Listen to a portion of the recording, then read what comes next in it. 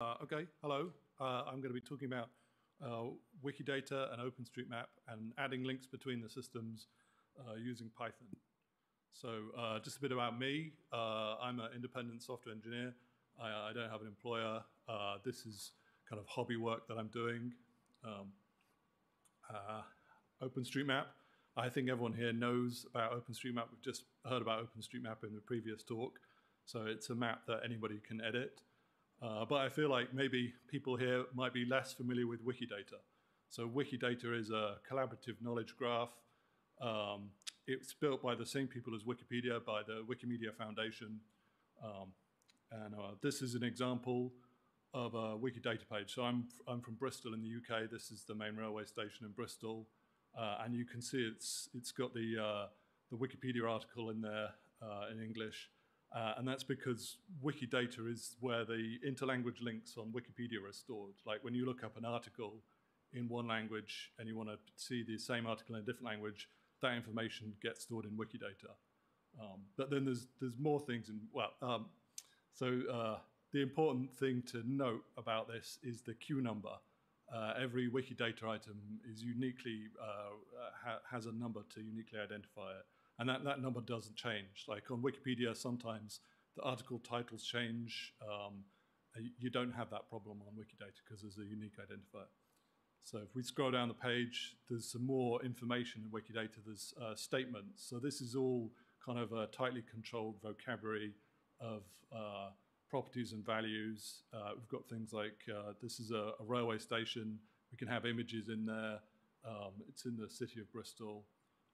And then if we scroll down the page some more, we get the architect. But the interesting thing for us is the coordinates. So Wikidata is full of real world things that have coordinates. And then further down the page, we've got some identifiers. Like I like to think of Wikidata as like the Rosetta Stone of identifiers. You can look up things in one database, find an identifier, find the thing in Wikidata using that identifier, and then you can link it into another database because we've got all of these different identifiers coming from different systems that you can match and link things together. So I went to a conference about 10 years ago. The State of the Map is the main OpenStreetMap conference. This State of the Map Europe was in Karlsruhe in Germany.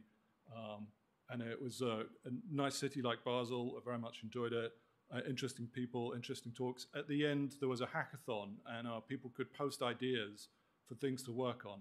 And somebody posted an idea saying, oh, we should build a way of linking things between OpenStreetMap and Wikidata.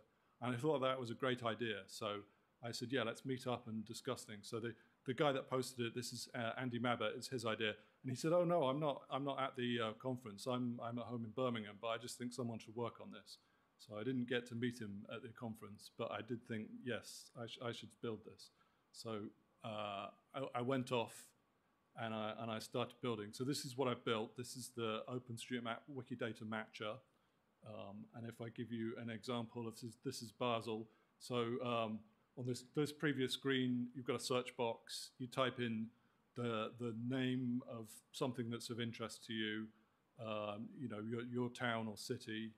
And then it chugs away. It takes a few minutes looking for matches, and then you end up on a screen like this. So this is a map with a bunch of pins, and the pins represent Wikidata items that the system has found a match for things that are in OpenStreetMap.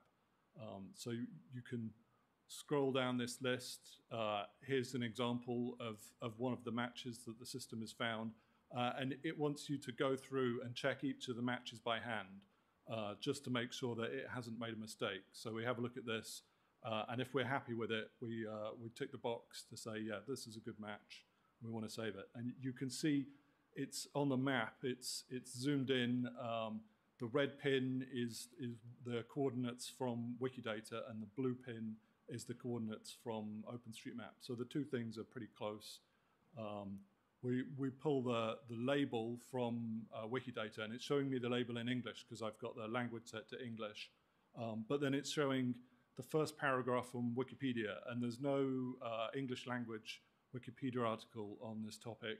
So I get the German article instead. And then I pull out the street address. The street address is in Wikidata and it's in OpenStreetMap, and I can see that they're the same, so I know this is probably a match. Like it hasn't managed to match the name in this case, even though the names are pretty close, but we know we've got a match from the address. And another important piece of this is the item type. So the item type is the Wikidata type, and this is school building. So if we go back to Wikidata, Wikidata has an item to represent school buildings. And then if we scroll down on this page, then you can see that there's a property in Wikidata for OpenStreetMap tag or key, and we've got tag building equals school. So any school buildings on OpenStreetMap should be tagged with the building equals school tag. So that's how we get to match them up. So if I scroll to the end of my page with my list of matches, then right at the bottom I've got a button that says add Wikidata tags to OpenStreetMap. So I've gone through and I've checked all of the matches and I'm happy with them. So then I click this link and I get to a confirmation page where it just shows me the same matches again. I can double check them if I want. I've got, the system's found 92 matches that it can add in Basel. And then it generates a change set comment. So this is when you save the edit to OpenStreetMap, it will use this as the comment on the change set. And when I'm happy, I can hit save, and it'll go and edit OpenStreetMap, and it adds Wikidata tags. So each of these things on OpenStreetMap will have the tag pointing to the QID on Wikidata. So how am I doing the matching? If for a thing to match, it has to be the same entity type. So the example I just gave was school building. It's got to be similar coordinates. You know, the two things have to be near to each other. And then it's either got to have the same name or a street address or an identifier. So in terms of matching the name, here's some Python, because this is a Python conference. So I do lots of name normalization. I do things like I lowercase the name when I compare it, but I also do a lot of trimming of the name. So, you know, if I've got an abbreviation on the end and then I'm confident, then I can strip off that abbreviation, or I remove hyphens, that kind of thing. And then I've got loads of extra code for matching church names, because people manage to find different ways to write the names of churches. You know, Saint is ST and so on. And then in terms of matching on identifier, I've got like a long list of identifiers that I know the OpenStreetMap tag, and I know the property to compare it with on Wikidata. So if two things have got the same identifier, like the same airport code, then they're probably the same thing. But then, you know, a good question is, why do I want to do this? And the reason is that it makes both systems better. That Wikidata often has the names of things in more languages than OpenStreetMap does. So if you want to use OpenStreetMap data and show the name of a thing in your own language, then it's good to be able to pull it in from Wikidata. And if you want to link to Wikipedia articles, there is people adding tags for the Wikipedia article to OpenStreetMap, but they tend to only link to one language, whereas if you link to the Wikidata item, then you can go through to access any of the languages that are available. And I showed the identifiers earlier. You know, Wikidata is a great source of identifiers. You can get a lot more identifiers for your OpenStreetMap object. And Wikimedia Commons is the image library for Wikipedia. So you might get a lot of photos of the thing that's on OpenStreetMap from Wikimedia Commons. So I built this with Python. I'm using Postgres as my database and PostGIS to store data from OpenStreetMap. Flask is the web framework.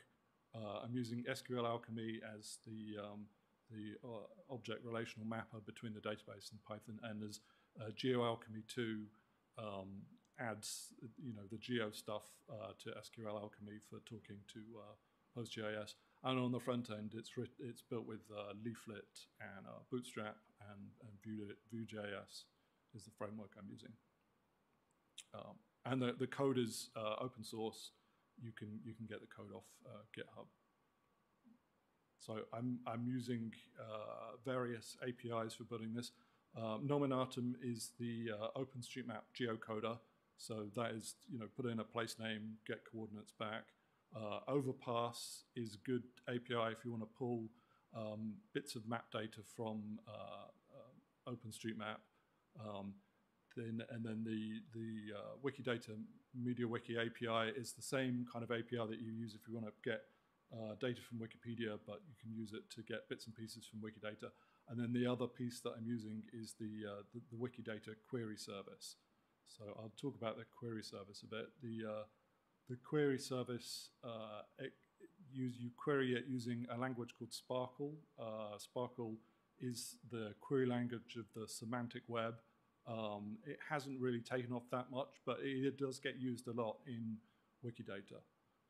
So this is an example of Sparkle and querying Wikidata with Sparkle. This is a query to ask for all the bridges in Basel that cross the Rhine.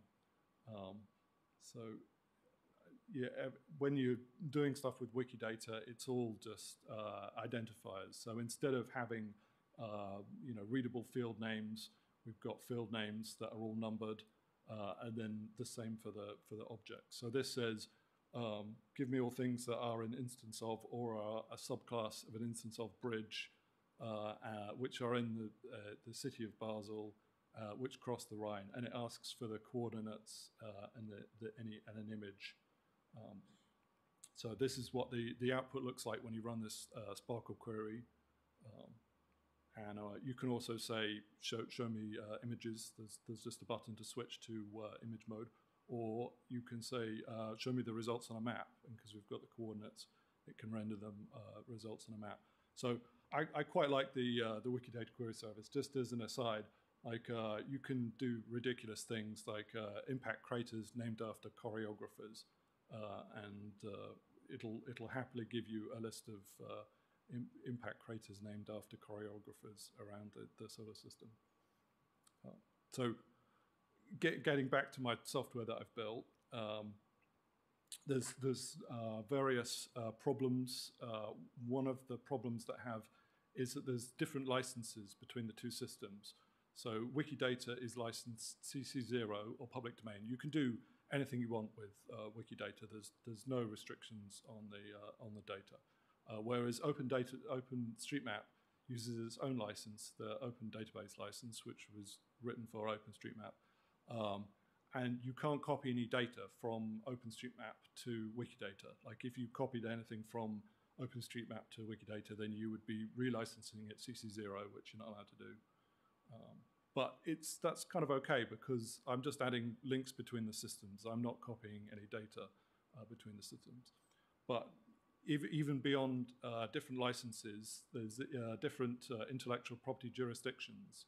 So OpenStreetMap asserts database rights, which exist under European law, whereas Wikidata uses US intellectual property law, where there are no database rights. And facts are not protected in US law. So there's a concern within the OpenStreetMap community that Wikidata is a derived work of Google Maps, say, that people are looking up coordinates for things on Google Maps and then they're putting them in Wikidata, and people have done that thousands of times. And how can we be sure that the coordinates in Wikidata, are not doesn't make it a derived work of another system in terms of the database rights? So again, I don't think this is a problem with what I'm doing because I'm not copying data between the systems. I'm just adding links between the systems. But this is a consideration for anyone reusing the data and trying to combine the two bits of data. And another problem we've got is stable identifiers. That OpenStreetMap wasn't designed to have stable identifiers. That something can be remapped. You might put a railway station into OpenStreetMap initially as a node, as like a single point, and then later on somebody comes and changes it to a polygon around the building of the railway station. And when they do that, the identifier will change, and no one sees that as a problem. So, you know, there isn't a way to say this is the ID that points at a railway station, at, you know, a specific thing. And people have known about this for a long time with OpenStreetMap. They've been discussing it on the OpenStreetMap wiki since 2017. But it turns out that this isn't that big of a problem as people thought, that the identifiers don't tend to change that much because the whole world, you know, is pretty well mapped. And people aren't going around and just deleting things and then adding them again where it would change the ID. So even though people within the OpenStreetMap community will tell you that OpenStreetMap doesn't have stable identifiers, they are pretty stable, the IDs, and you can link to things on OpenStreetMap. Whereas Wikidata was designed from the start to have stable identifiers. Like it has the QIDs for each of the items, and it avoids the problem that Wikipedia does of when a page is renamed, you know, the way that you refer to it doesn't change. But then it turns out that Wikidata does have a problem with IDs because there's lots of duplicates. Like I've done work where I've been trying to find matches between OpenStreetMap and Wikidata, and I've ended up finding duplicates on Wikidata, and then there's a way to merge items on Wikidata, and when I merge them, you know, it's as if the ID of one of the things has changed and is replaced with a redirect. And so in OpenStreetMap right now, there's 10,000 items that point to redirects in Wikidata. So, you know, the stable identifier problem exists in Wikidata. And because now the feeling is that OpenStreetMap IDs too tend to be stable, there's a change made last year where a new field was added to Wikidata for storing OpenStreetMap IDs. So my tool at the moment only adds the links in one direction. I'm only adding, I'm editing OpenStreetMap and putting links in that point to Wikidata. But now that this change has been made, it should be possible to put the links in the other direction. So I need to update my tool to add the links in both directions. It's going to make the process a bit more complicated because I'm going to have to make people log into two different systems. But overall, you know, it needs to be done, and it'll be better to have the links available in Wikidata. So people are using this software. So far, there's been over 3 million objects with Wikidata tags added in OpenStreetMap. This isn't all from my software. This is the total number of Wikidata tags. So these are some of the people that have been using my software, and I've got just almost 500 users. They've done 28,000 change sets, and we're getting towards 800,000 Wikidata tags that they've added to OpenStreetMap, and that's about a quarter of the Wikidata tags that are in OpenStreetMap were done with this tool. So that was the current version that I was showing you, but then I'm working on a new version.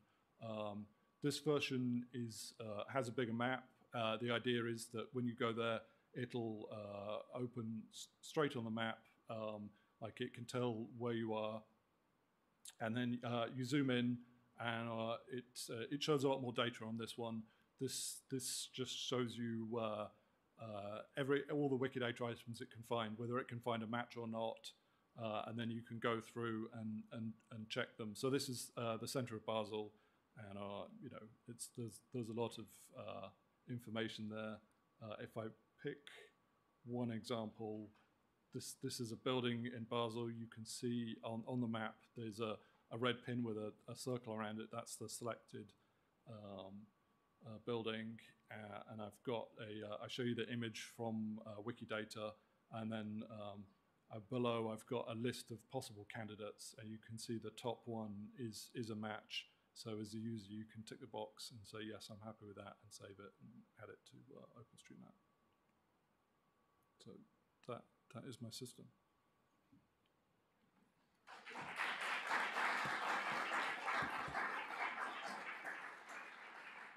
Thanks very much, Edward. Does anyone have any questions? We have a few minutes.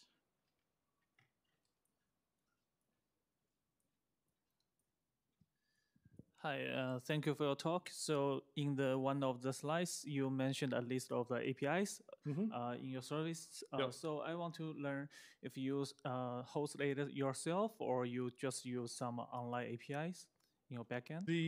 So the version 1, I use the APIs. I use the OpenStreetMap Overpass API to download the data that I need. So you say you put in a place name like Basel, and I get the bounding box from the nominatum API, and then I say to Overpass, give me all of the map data that's in this bounding box, and then I load that into Postgres, into PostGIS. I process it, find the matches, and then I delete the data again. So you know, I'm not storing a copy of the whole OpenStreetMap planet file. I just pull in the data that I need when I need it, which is quite slow. Like, it takes a long time to produce those results. And I do the same with Wikidata. The Sparkle queries, the Wikidata query service supports bounding boxes. So I request the things that are in the bounding box and I load them. And then the new system I'm building does have a full mirror of both Wikidata and OpenStreetMap to make the responses a lot faster. But it's harder to keep the database up to date to like replicate from the OpenStreetMap and Wikidata. Okay, thank you. Anyone else? We still have a minute or two. Oh, if we've got time, I could try and do a demo. I was going to ask a quick question myself, if that's all right, yep. Which is just how you might be able to handle temporal change with this, because it's not just about someone might change a train station from being a point to a node to being a polygon, but some things are actually going to change their use case. Like, you might have a restaurant which changes from, you know, one to someone else takes it over. It turns into a shop. Someone builds an apartment above it. How do you think you might be able to handle that in future? Well, that's a very good question. You know, OpenStreetMap just wants to show you what is kind of real and live now. There is a bit of historical data on OpenStreetMap, like it has abandoned railway lines and things like that. And so, you know, if it's still there but tagged as old, then that all still works in terms of the linking. There is a real problem with Wikidata. It's full of stuff that doesn't exist. I used to live in Cambridge in the UK, and there was a cricket ground that disappeared 100 years ago that comes up in the system, and it's like, link this cricket ground, and now it's a graveyard. And so I've tried to build things. There's ways to tag things on Wikidata as not existing anymore. You know, there's end date, and so I look for that information and make use of that. Often, like, you might have a building and its current use, and they have two separate Wikidata items. So, you know, you have a museum and the museum building, and they're represented separately on Wikidata. And then, you know, if you link the building to the building, then hopefully it stays a building, even if the usage changes. Yeah, that makes sense. Do you think there's any chance of there being an OpenStreetMap temporal version where it will Yeah. So there's Open Historical Map does what you're describing. There is, you know, the people are working hard on having historical, like, you know, trying to be able to show maps from 100 years ago. And people who are working on that have tried to get me to make my system work with Open Historical Maps, but I haven't had time to do that. Yeah, one thing at a time. We do have a couple of minutes still, so yeah, there's one more question down the back.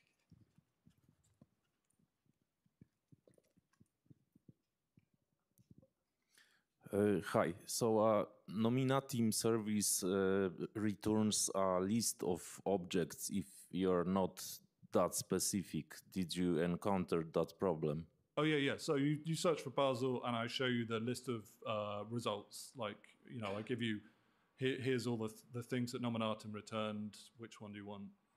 I skipped over that when I was demoing it. And I try and pull in a bit more information from Wikidata to make it clear which of the results is the one that you want.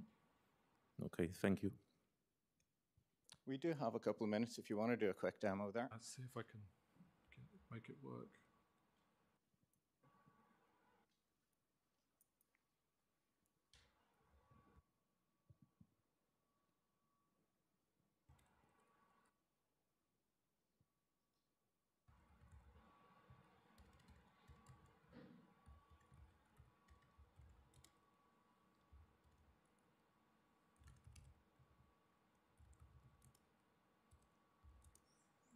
No, I'm struggling.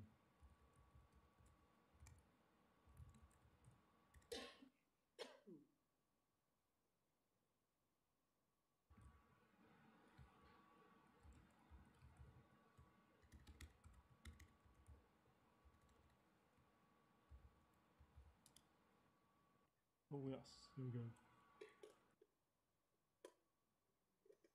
go. So this is Basel. Here's a sculpture. If I click on it, then you can see there's a pin, and you can see the sculpture. And I'm confident that is a match. So I tick the box, and it goes green. Let's have a look. Here's a theatre, and I can tick the box, and it goes green. So it's showing me the outline of the theatre, and I've got the pin.